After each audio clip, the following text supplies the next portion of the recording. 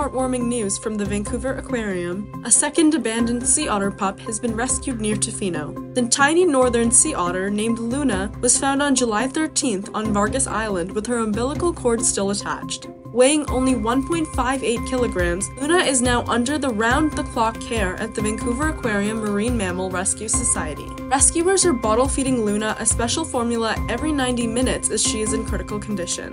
At this tender age, sea otter pups cannot swim, hunt, or regulate their body temperature on their own, making Luna's prognosis guarded.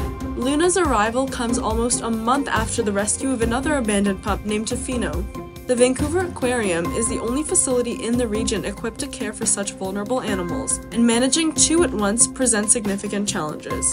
The senior manager expressed gratitude for public support, stating that donations are crucial to meet the growing costs of veterinary care, medications, and specialized food for these young otters. Learn more at todayinbc.com.